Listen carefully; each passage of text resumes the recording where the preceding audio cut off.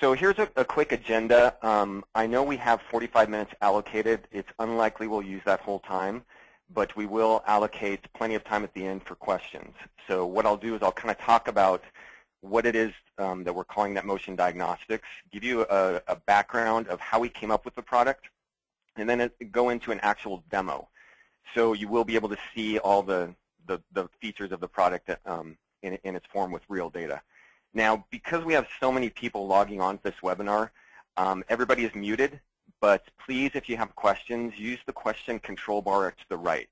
What I will do is I will try to answer the questions real time if it makes sense during the presentation. If not, I will get to the questions at the end, and if I don't get to everybody's questions, then definitely somebody will follow up with you after the presentation. The other thing that will happen, for those that have registered, you will get a follow-up email with a link to the presentation as well as a link to the recording. So we are recording today, so you can watch it again or you can share it with your coworkers. Okay, so let's get started. So NetMotion as a company, we've been involved in many major mobile deployments for many years. We started in about 2000, and since then we have over 1 million end users today. Now, we've primarily been focused on 3 key aspects to a successful mobile deployment, and that is connectivity, visibility, and control. Everybody on the call today is a customer, so you should be very familiar with these features of our product. One of the things that we found throughout the years is really when it came to troubleshooting remote connections, and that led us into diagnostics, which is our 4th aspect of a successful mobile deployment. Now, when you think about your end users in the field, inevitably, even though our product does a lot for their connection and we really can make that connection better, there's still going to be times when they have issues. Now, what we heard over and over again from many customers is when a field worker or a mobile worker reports an issue that they're having, the description can be very, very vague. It can be something as simple as, they can't connect, or they believe the application stopped working, or maybe they think the network is down. Inevitably what that leads up to is you have a field worker who's unable to do their job. And it becomes really difficult for an IT help desk to troubleshoot when this is sort of the description of the problem, right? There's someone out there in the field. Unless they're, an IT consulting company, it's most likely that the description is going to be one of these. So when you think about any remote connection, and this is pretty much generally true, the same path exists from the device all the way back into the application itself. Okay, if you think about looking at this diagram here, you have the device.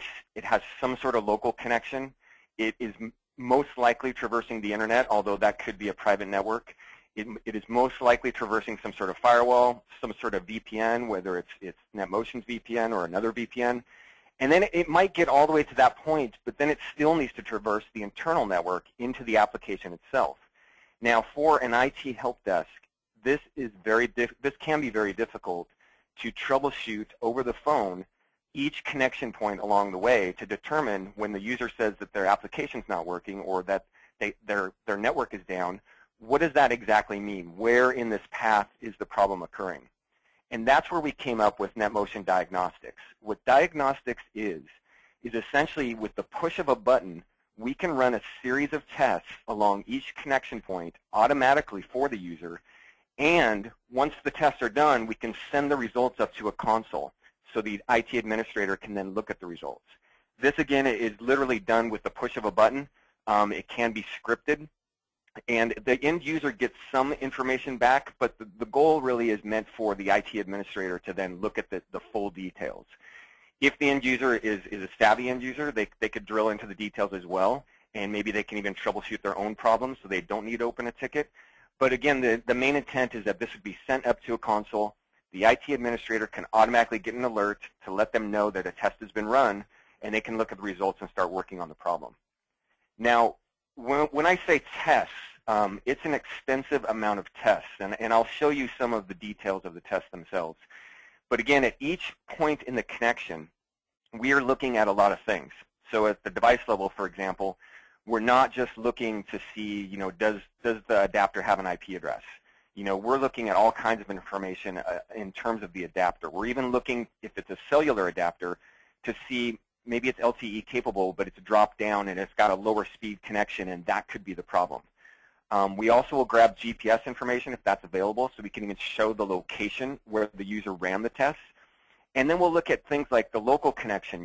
Is there Wi-Fi there, but is the Wi-Fi accurate? We do an internet test. The internet test that we do is actually to a portal that we host, so that way we can guarantee the uptime of that portal and not rely on some public address that we're accessing, and maybe the problem is that that site is actually down. We will actually go to our portal. We will validate that there's no latency lost between that portal and the device. We'll even pull down content from that portal and validate the integrity of the content.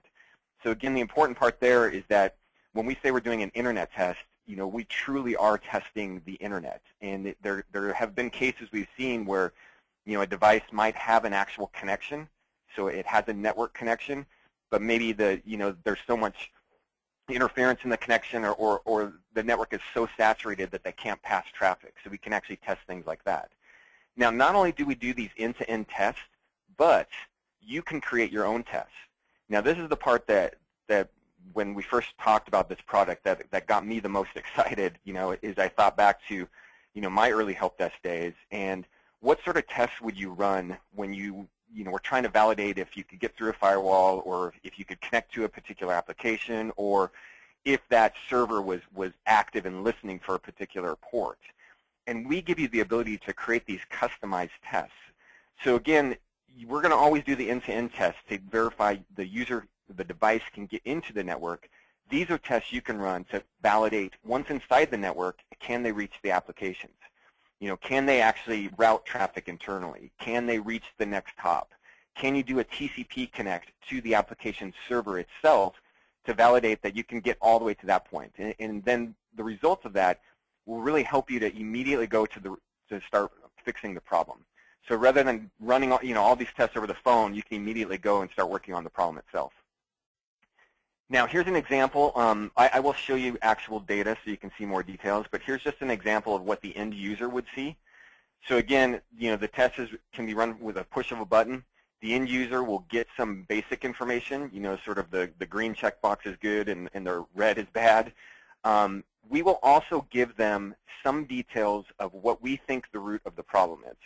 So we'll give them a basic description that maybe they're at a hotspot and they haven't logged into the hotspot yet. We'll actually validate that. If they want, as I mentioned, they could drill in and look at the details of each test, but most likely an end user is going to just look at the high-level message, and the nice part is they know that this has been sent up to a console for the administrator and that someone's going to be working on the problem. The test results are kept for 30 days. You can also optionally put some notes in there. So if an end user runs a test, they could add some notes to say, maybe a description of what they think the problem is, really up to them. On the console itself, and I will show you this live, this is what it'll look like. So one of the things that's really great, if you look at the lower screen, like I mentioned, if GPS is available, not only will we run the series of tests and show the results, but we will also show where the user was located. Now, this new product and this new feature was really driven around customer requests.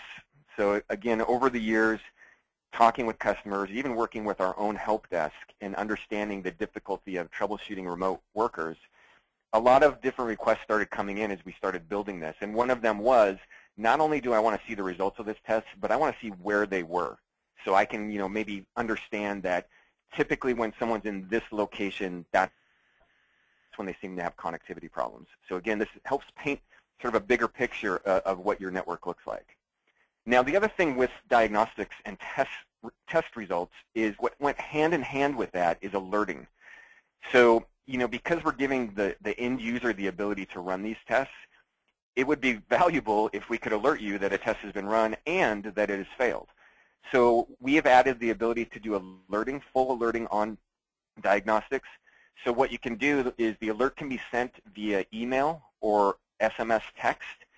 And if you think about that, you could have something like an email system that's tied into your help desk. So maybe that creates a workflow. So I know that when a test is run and it fails, it can automatically email a help desk and work into a ticketing system so someone can immediately be notified of the problem and start working on the problem.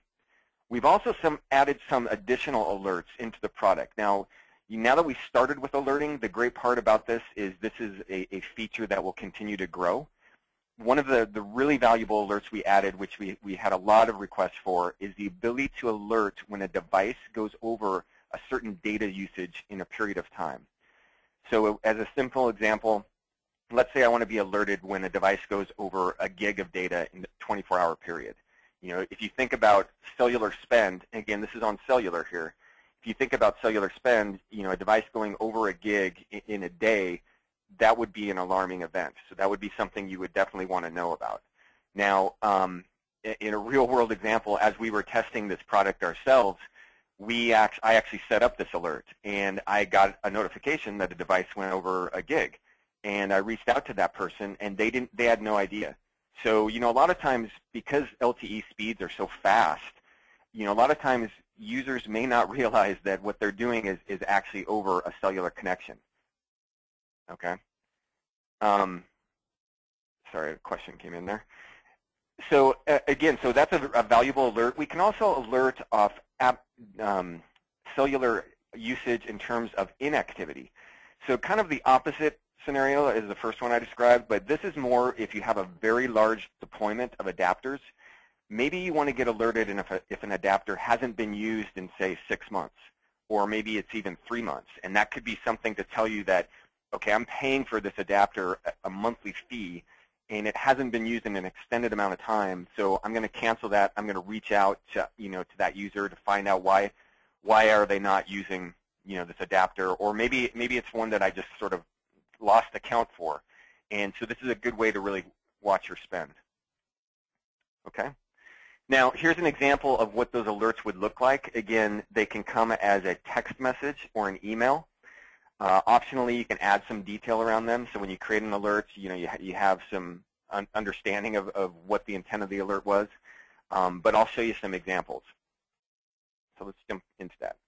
Now, in terms of running the tests, there are really 3 ways this can be done. Okay, and then there's a 4th one that's kind of an interesting concept that could be used in several ways. But the basic 3 ways are this. First off, if you're running mobility, again, mobility is not required to run the diagnostics, but if you are running mobility, there's some enhanced features. And one of them is you can right-click on the icon, the mobility icon, and just click on Diagnose Network Problems. So again, this is something the end user would initiate. The other option is you could take the Run Diagnostics button, which is some are calling the easy button, put it on the desktop, or maybe pin it to the tray. And this could be a place where you could just tell the end users, okay, if you have a problem, double-click this button. It's going to run a series of tests. Or you could even brand that button yourself. So here's the exact same test, but it's branded more to something my company would understand, or maybe my end users would understand better.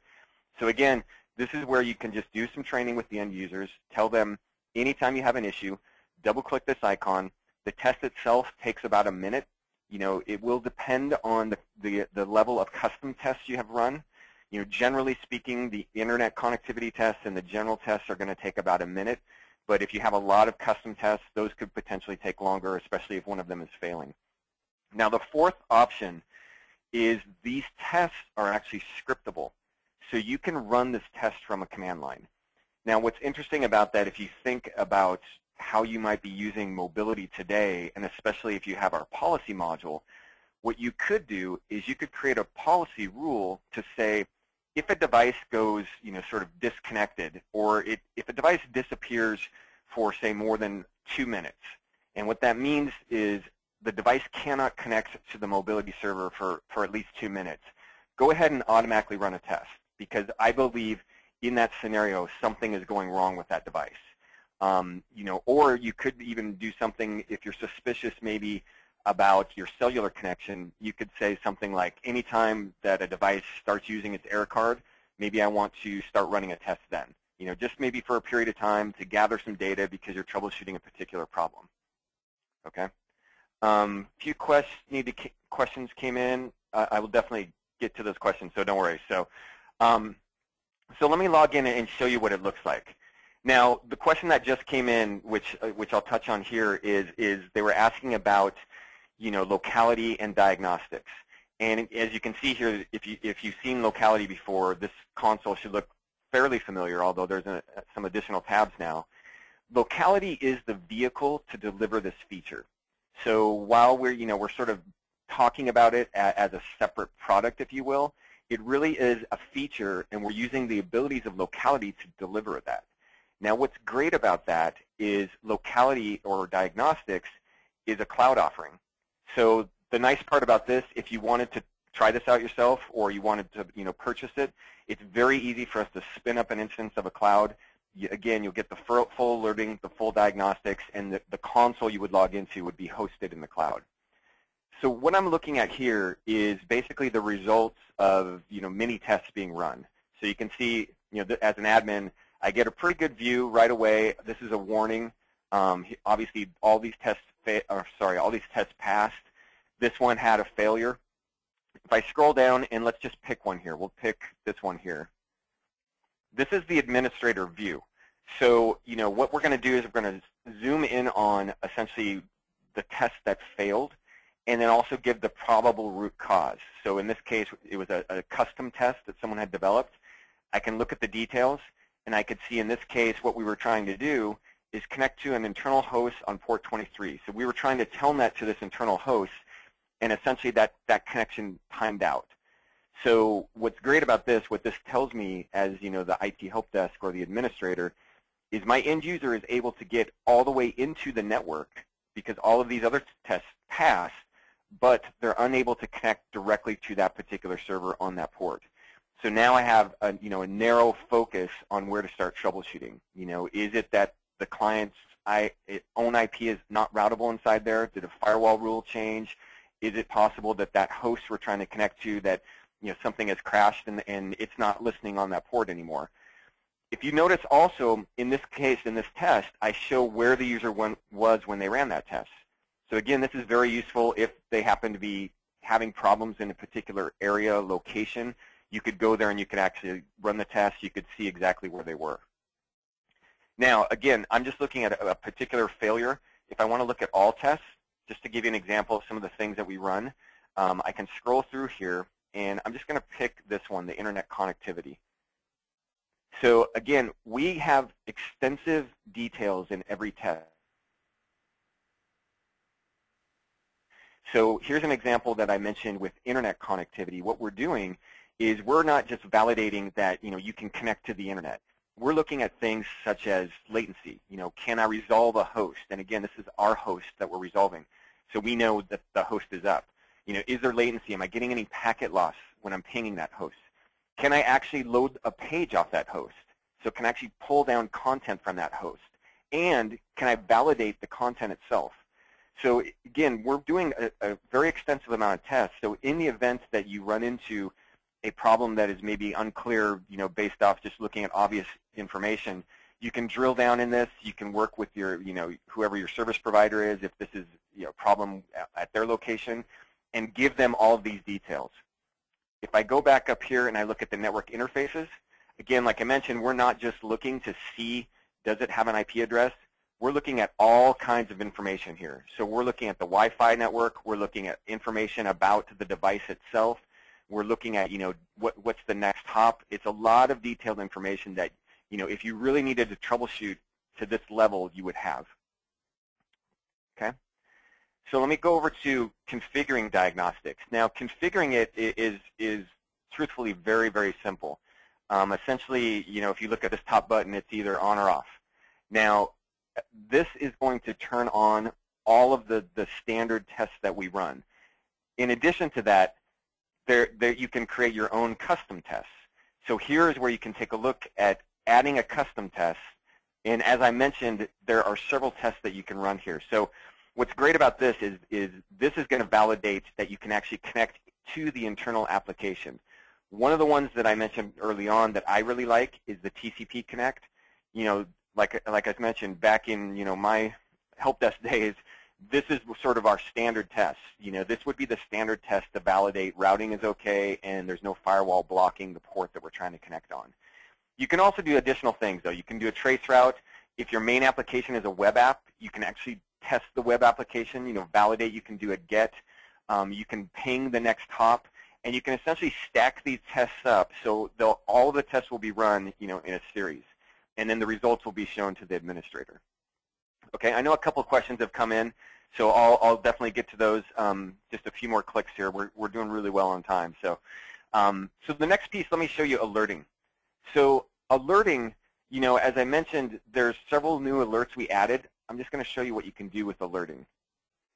If you look at this drop-down, these are the alerts that we've added. Now, we've been talking specifically about mobile diagnostics. So if I look at the diagnostics alert, what I can do here is I can say, hey, alert me every time a test fails. And again, this is where I can send it via text. I can send it via an email. I can even send it via syslog. I can put additional information in there. So maybe this is, maybe it's a critical time and I want to set up an alert just for, a couple of days to say, okay, we know we're testing or we're doing a major deployment. If anybody runs a test that fails, I need to be alerted immediately. I can do multiple alerts or alert multiple destinations. And, one of the nice things about the email is, again, that can trigger some internal workflow. So it could send an email directly to maybe your help desk, have that go into a ticketing system, have a ticket opened, and, IT is already on it. The other alert that I gave the example of is adapter usage. This, again, this can be a really valuable tool. We've got some recent customers, actually, that are using this because they had extremely high unexpected overages. And, again, a lot of times, depending on the end user or depending on the application, even depending on the device itself, a lot of times there might be an app on a particular device that is running some sort of update that you're not necessarily aware of, and that happens to be running over cellular. This is a good way for you to track that and be alerted, proactively before a small problem becomes a big problem. So again, you can put pretty much any sort of threshold you want to do here over the last couple of days. Maybe you want to do if something goes under a certain amount. What I mentioned is inactivity. Again, inactivity is an interesting one because, a lot of times we've found, with larger deployments that keeping track of the adapters in the field, especially USB-based adapters, a lot of times those things kind of have legs. And so sometimes they might end up in a drawer somewhere, and it turns out they haven't been used in 60, 90 days.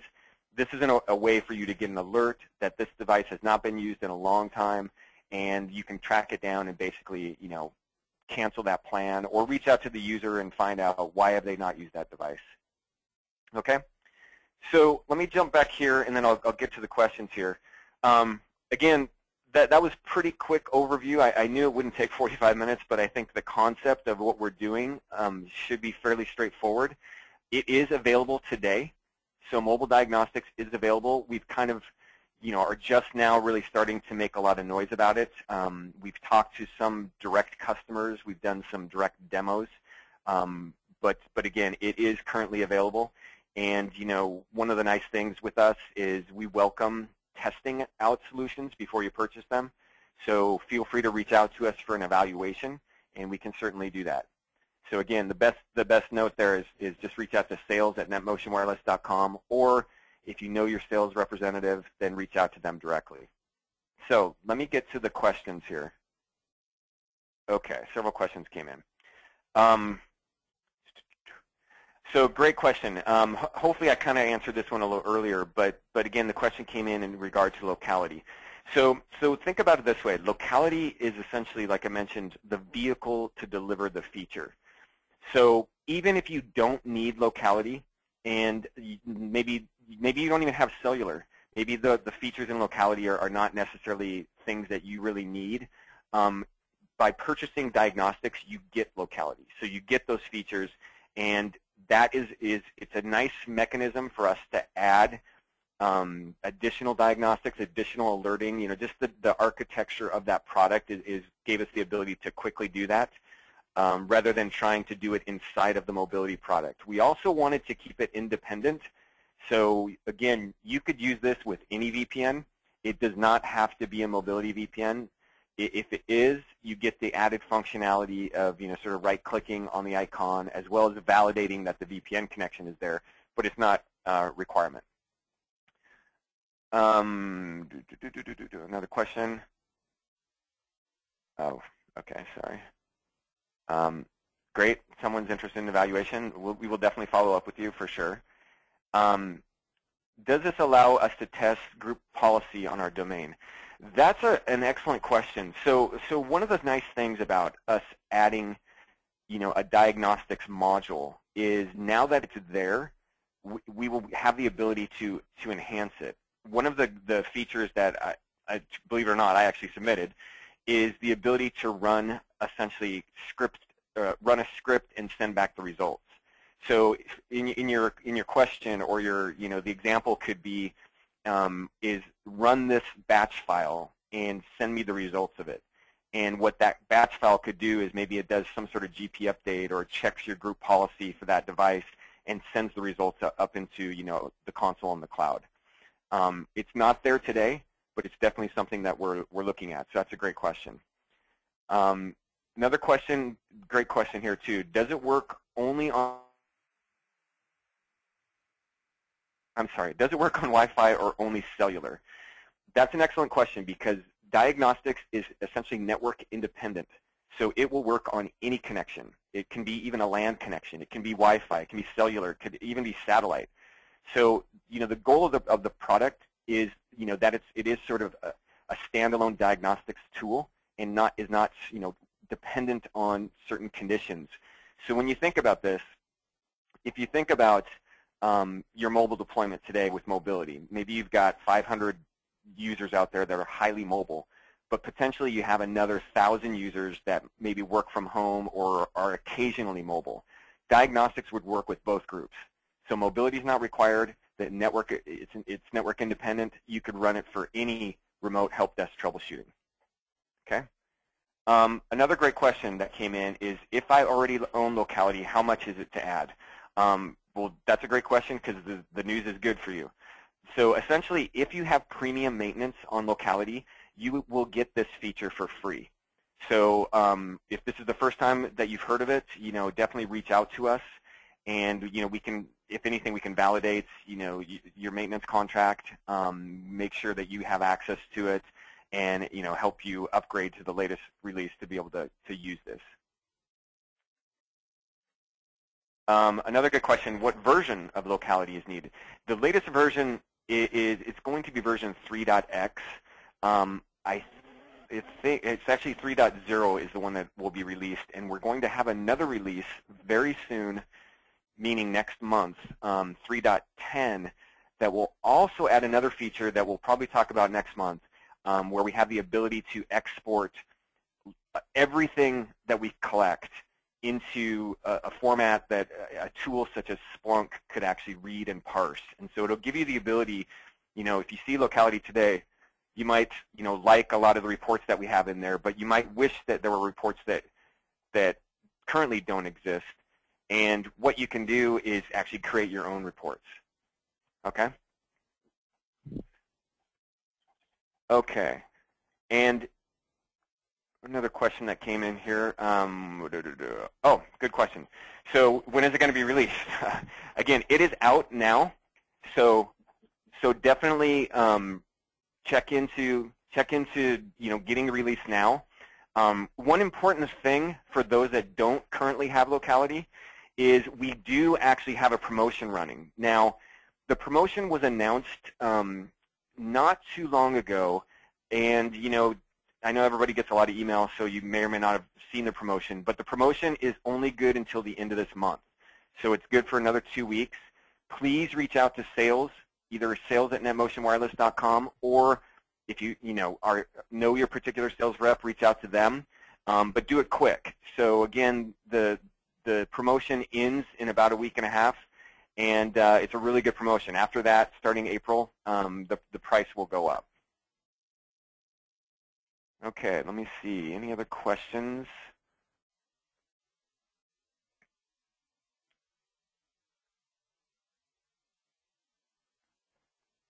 Okay, it looks like the questions have slowly dive down a little bit here. I will stay on the line if there are additional questions, so feel free to use the question bar. But for those that don't have additional questions, thank you. I hope everybody is able to enjoy this new feature and is excited about it. So again, remember the promotion, so reach out to your sales rep quickly and take advantage of that. Two questions that came in, which are good questions. So one, can I install this on the same server as mobility? Unfortunately, the answer to that is no. And there's a couple of reasons why. A lot of them have more to do with mobility than they do with this product, but because we know mobility is so mission critical to essentially to your business, that we really do not like other database type applications running on the same server. So even if you have a small deployment, it's just not something that we recommend. We just want to make sure mobility gets the majority of the processing power. Now the good news, though, as I mentioned, is this is available in the cloud. So if you don't have another server available or another VM available, just reach out to us and we can set you up with an instance in the cloud. It takes about 3 business days for us to light one up from the time you say go. So it's very quick and it's customized to you. You have your own login. You can add additional accounts to that login, but it's your instance. Another question, which is a good question, and maybe David, I can follow up with you directly on this. The question is there a way to archive the info past 30 days? Currently, I will say out of the box, there's not a way to do that. We sort of purposely made that number, an item that we figured after past 30 days, we don't think this information is as valuable. The fear also was with large deployments that, for us to keep it, we have to store it in a database. And if you had 5,000 users out there and they were all running these tests every day, that could be a very large amount of information. But there may be a way to do it if it is a requirement. So I'll just ping you directly so you have my contact information.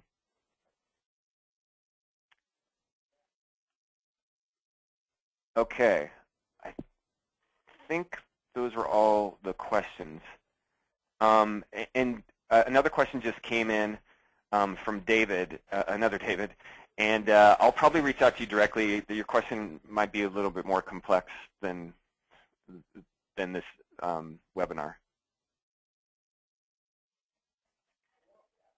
So again, thanks again, everybody. I will stay on a little bit longer, but feel free to drop off. And I've said it several times now, but don't forget about the promotion.